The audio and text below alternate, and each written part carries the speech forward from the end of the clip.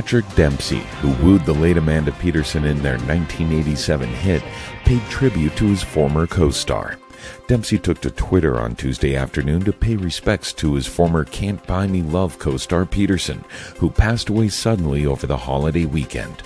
Can't Buy Me Love, a teen comedy about a nerd who attempts to pay the head cheerleader Cindy Mancini, played by Peterson, to be his girlfriend, helped launch the careers of both Dempsey and Peterson.